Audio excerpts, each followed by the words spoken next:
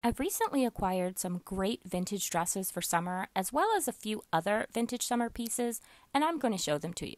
The first is this stunning vintage Valentino dress that makes me feel like Audrey Hepburn in the movie Funny Face. Next, we have this George Reches dress. It's a bit cumbersome to get on, but I fell in love with it the moment I saw it. I found it on Vinted. Moving on, we have this Louis Vuitton dress with great floral details. I'll definitely need to pair it with a belt.